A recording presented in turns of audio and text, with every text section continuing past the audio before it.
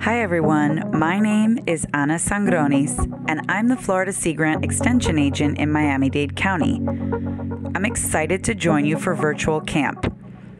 Today, I'm going to be taking you on a tour of mangroves, and we'll be discussing the biology and ecology of these trees. The majority of the tour will take place in Crandon Park, which is on Key Biscayne, just outside of downtown Miami. We're also going to briefly visit Peacock Park, Hobie Beach, and Chapman Field Park. I hope that you enjoy this tour, and perhaps we can do one in person together soon. Let's get started. What is a mangrove? The term mangrove expresses two distinct concepts. The first use of the term encompasses the entire plant community, including individual mangrove species. This is often referred to as a mangrove forest, ecosystem, swamp, community, etc. The second term refers to the species of trees that grow in saline soils. In this sense, the term mangrove is a catch-all. It's a botanically diverse, non-taxonomic expression given to approximately 12 families and more than 50 species of tropical trees and shrubs. Mangroves are trees that live in the calm intertidal areas where temperatures generally do not drop below freezing for extended periods of time. They are circumglobal, with the majority of populations found between the latitudes of 30 degrees north and south. The determining factors for location of mangroves are warm currents. Here in Florida, mangroves generally exist south of St. Augustine on the east coast and south of Cedar Key on the west coast. The largest populations of mangroves are in the 10,000 Islands area and Florida Bay. All in all, there are about 500,000 acres of mangroves in Florida. These trees and shrubs reside in the intertidal areas, or boundary zone on the edge of land and sea. While they're found in the tropics and subtropics, their distribution is dependent upon four major factors, including climate, saltwater, tidal fluctuation, and type of soil. The mangrove's tidal environment is harsh with anaerobic sediments, or no oxygen, fluctuating water levels, and high salt content.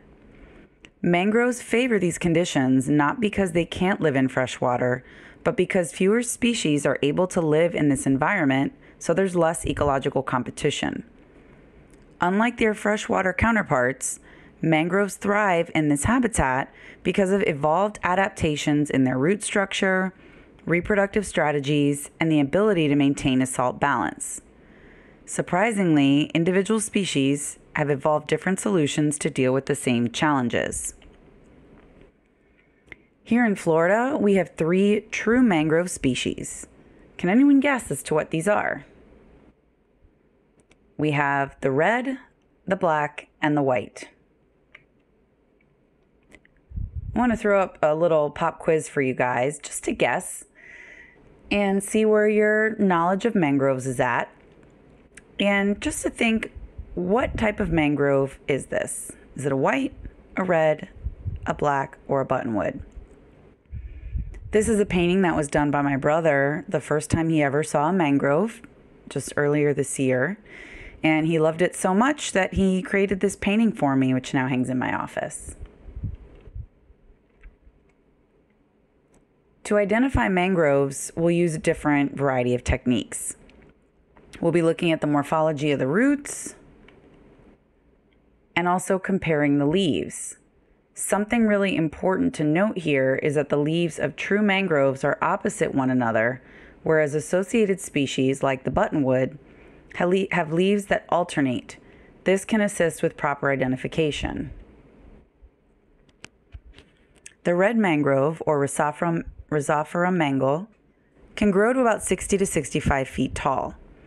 These mangroves have their best growth in areas with good flushing, generally found lower than the mean high water line.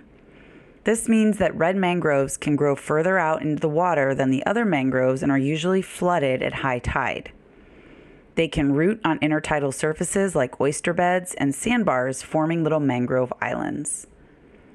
Red mangroves are easily identified by their tall, arching roots, called prop or aerial roots, that give them the appearance of walking on water, a little bit like stilts. These roots are adapted to supply air to the underground roots by way of their pores called lenticels. These roots also add to the stability of the trees. Next up is the black mangrove, or Avicennia germinans. Thinking back to that painting just a couple minutes ago that you saw, the black mangroves, that's what that was. And these grow closer to the shore, where they're only reached by high tides. At their northern edge of their range, which is St. Augustine on the east coast of Florida and Cedar Key on the Gulf Coast, the trees are small and shrub-like. Larger trees up to 50 feet tall with a branch spread of 35 feet are found further south around Sanibel and Captiva Islands. Their main feature is these peg roots, which are called nematophores, and these work like a snorkel. They provide oxygen to the submerged set of cable roots that are under the water's surface. The other identifying feature is their leaves, and their leaves are a little pointier and less thick than the red mangrove leaves, and they have a silverish gray color to them. And a little clue that you can use is black salt on back. What this means is that black mangroves excrete salt through their leaves. And so when you see that silverish gray coating, that's actually salt coming out of their leaves, and that's how the black mangrove is able to deal with the salt. And you can actually lick the salt and taste it to confirm. The last of our true mangroves is the white mangrove, or Lagocularia racemosa. Even though these are really salt tolerant, white mangroves typically grow at the highest and driest part of the tidal zone. They may have peg or prop roots, and that depends on their habitat conditions, but most of them have neither. They are best differentiated from other mangroves by these paddle-shaped, succulent, light green leaves that are rounded at the base and tip and smooth underneath. At the base of each leaf are glands called nectaries, which excrete sugar and salt. These allow salt to pass through the leaves. Glands on the leaf stalks and leaf blade are conspicuous and distinctive in shape and position. And the last clue with respect to the leaves is this little notch at the top of each leaf that makes it a dead giveaway for the white mangrove. Here in Florida, we have one important mangrove associate, the buttonwood. There are two species, the silver buttonwood and the green buttonwood, and it's not a true mangrove in that there's no tendency for root modification or viviparity, which is the reproductive strategy that I'll be talking about in just a moment. But it's a really important tree in the transition zone on the upland edge of the mangrove forest. And here in this picture, you can take note of the very sharply pointed alternating leaves. And you find this a lot. They are pretty tolerant of salt and the harsh conditions. So you'll find them in coastal areas, and they're also used frequently in landscaping. New mangrove trees establish themselves further away from the original trees by a well-adapted reproductive process. This is called viviparity. And in viviparity, the seeds sprout into seedlings called propagules while they are still attached to the parent tree. The sprouts then drop to the ground or into the water. When a seedling lands in the water, it may either take root among other mangrove roots or float with the current until it drifts onto suitable ground. Seedlings remain viable for long periods of time and can become established after floating as long as 12 months. The propagules are another way to distinguish between the species. Each mangrove species typically grows in a specific zone along the shoreline. The existence of distinct zones, each dominated by a different mangrove species, is often evident in well-developed mangrove swamps or communities. Usually red mangroves grow closest to the water, black mangroves grow a little further upland than the reds, and whites grow the most landward. This is a perfect example where Mother Nature breaks the rules. This is a mangrove growing right in Biscayne Bay off of Chapman Field Park, Lower Pinecrest area. And at a quick glance, looking to see, you can tell that it's completely submerged. There's no, at least from this picture, there's no coastline immediately associated with it. This is a black mangrove living in the middle of the bay. So a propagule made it here, found suitable ground, established itself, and sprouted up in the middle of the water, which is usually more typical of the red mangroves. Now, almost all life on Earth relies directly or indirectly on primary production. In other words, the synthesis of organic compounds through photosynthesis. Mangroves are considered primary producers or autotrophs, the organisms responsible for primary production, which form the base of the food chain. Mangroves are highly productive ecosystems, with an average above-ground net primary production very similar to terrestrial tropical rainforests. Such average numbers mask enormous spatial variation, and actual mangrove primary productivity is determined by a range of factors, including climate, freshwater input, and nutrient availability.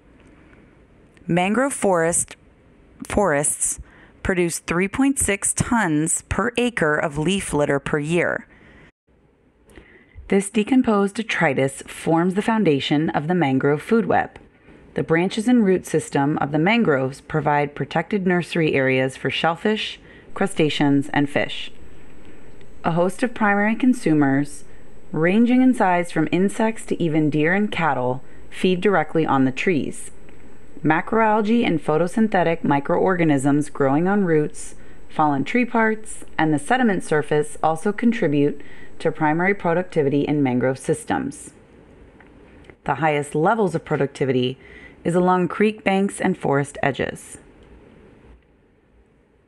Local mangroves are highly productive in small demersal fish and invertebrates that during relatively low water periods become highly concentrated and exploited by water bird species and game fish. These wetlands also provide critical nesting habitat for water birds and nursery habitat for fishery species. Mangrove forests provide primary habitat and predation refuge for thousands of species at all levels of marine and forest food webs, from bacteria to Goliath groupers and herons. A number of spatial guilds from mangrove-associated species have been identified. Guilds are groups of species that utilize the same resources. In this case, they share the same location. The sublittoral and littoral guild uses the prop root zone of red mangroves because they provide sessile filter-feeding organisms such as bryozoans, tunicates, barnacles, oysters, and mussels with an ideal environment. Mobile organisms such as crabs, shrimp, snails, boring crustaceans, polychaete worms, and many species of juvenile fish and other transient species also utilize the prop root zone of mangroves as both a predation refuge and feeding area. Mangroves shelter insects that take cover in the dense branches, attracting birds that feed on them. These coastal forests are prime nesting and resting sites for hundreds of shorebirds and migratory bird species, including kingfishers, herons, and egrets. The soft, nutrient-rich soil beneath mangrove roots provides habitat for burrowing species such as snails and clams. But wait, there's more. Mangroves help improve water quality too. They do this by extracting excess nutrients and by facilitating the detoxification and storage of pollutants in the sediments. Mangroves can also filter and remove runoff, debris, and pollutants from the adjacent uplands. This prevents the pollutants from contaminating waters and helps to maintain and improve water quality, as well as protecting the offshore seagrass and coral reef communities. Here in Southeast Florida, it is important to point out that mangroves are part of an interconnected ecosystem. Their productivity and health are closely linked to nearby coastal habitats, including estuarine areas where fresh and saltwater meet, seagrass beds, nearshore hard bottom, and the coral reefs that line our coast. They also provide food for a number of marine species, including oysters, shrimp, snook, snapper, tarpon, jack, sheepshead, and red drum. Mangroves are sources for the export of organic material into coastal waters. In addition, they enhance the fish biomass on the nearby seagrass beds, and corals and other reef-building invertebrates have been found to assimilate near mangrove organic material. More specifically, 90% of game fish and 75% of commercial fish species rely on mangroves during some part of their life. When we think about ecological function, mangroves provide tremendous amounts of ecosystem services. And we think about here in Southeast Florida, our first natural line of defense against major storm action are coral reefs. But one of the next ones in line are mangroves. And mangroves reduce 66% of wave height, helping to minimize erosion as well as flood risk. This is also really important because as we think about moving forward and creating resilient coastlines, especially in the face of rising seas and climate change, this makes mangroves a really strong component of living shorelines. When we think about what they do, the habitat they provide, and the stability they provide. A study published this year by Dantas et al. Looked at the Tampa Bay area and compared created salt marshes and established mangrove forests. And the study confirmed that the greater the age of the system, the higher the carbon storage potential. And this was important because mangroves, as saltwater levels increase and saltwater intrudes inward, mangroves will encroach and eventually displace salt marsh.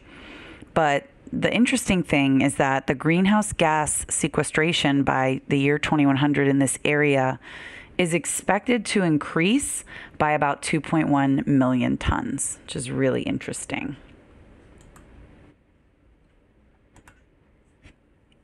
Now, it's true that mangroves can be naturally damaged and destroyed, but there's no doubt that human impact has been the most severe. Mangrove and upland habitats in South Florida have been destroyed mostly due to urbanization and have also resulted in altered shoreline and circulation patterns. These impacts to mangrove forests can be direct, where the forest and plants are immediately affected, or indirect, where the forest species composition and functions are modified over time. Some natural threats include tropical storms, pests and parasites, excessive flooding, which can be exacerbated by sea level rise, nutrient imbalance, and invasive species. Anthropogenic or man-made threats include urbanization and development, pollution and water quality, deforestation for agriculture, use of wood for timber and charcoal, and unfortunately use as dumping grounds. I have another little pop quiz for you guys. Just tell me what you think. What percentage of mangroves have been lost in Florida since the 1940s, which is around when heavy development really began? Is it 27%, 54%, 86%, or 92%?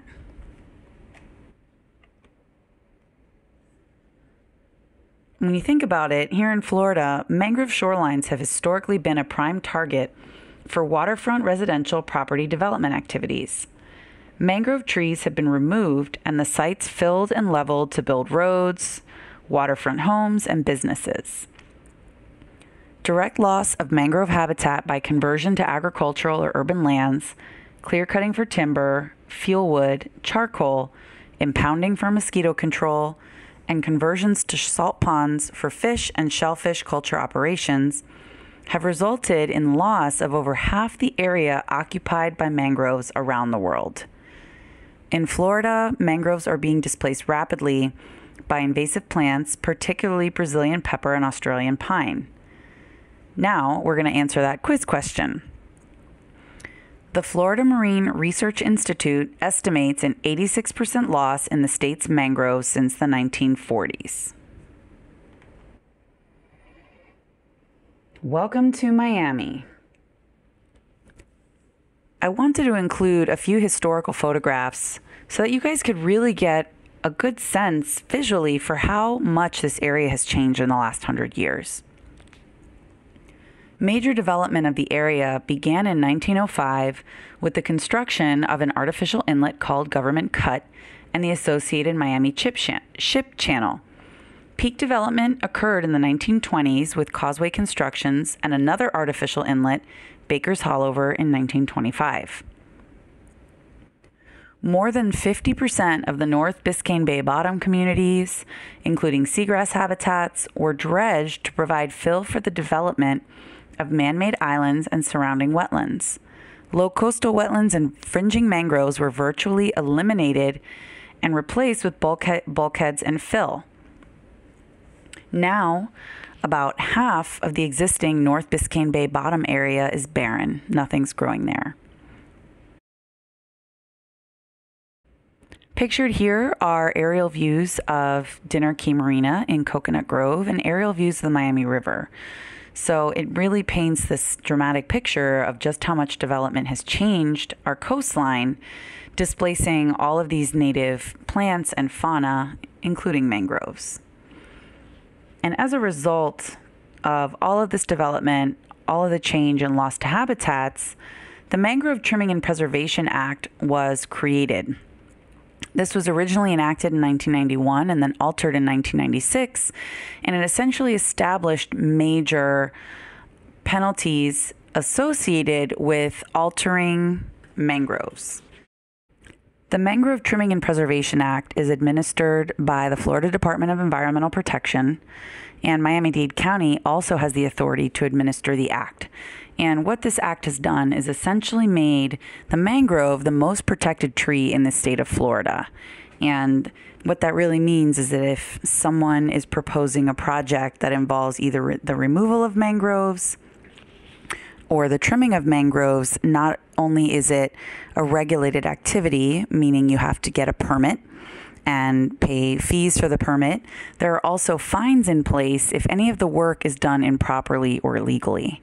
And so that's meant to help preserve and conserve the mangrove trees and also deter people from perhaps taking on projects that might otherwise remove the trees. As such, the Mangrove Trimming and Preservation Act is probably the most important tool in the toolbox when it comes to policy to protect this very critical habitat that does all sorts of incredible things, not just for the environment, but also for us.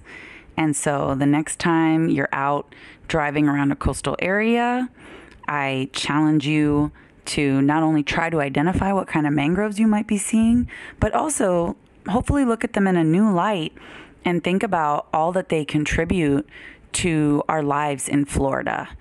Even if you don't live right on the coast, even if you live further inland, or even if you live elsewhere in the state, not near the coast at all, think about the habitat that the mangroves provide for potential fish species that maybe you like to fish for or eat.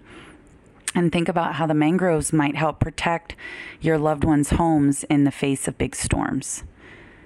I thank you all for hanging with me. And once again, this is Ana Zangroniz, Florida Sea Grant Extension Agent, Miami-Dade County, IFAS Extension. I hope to work with you all again soon.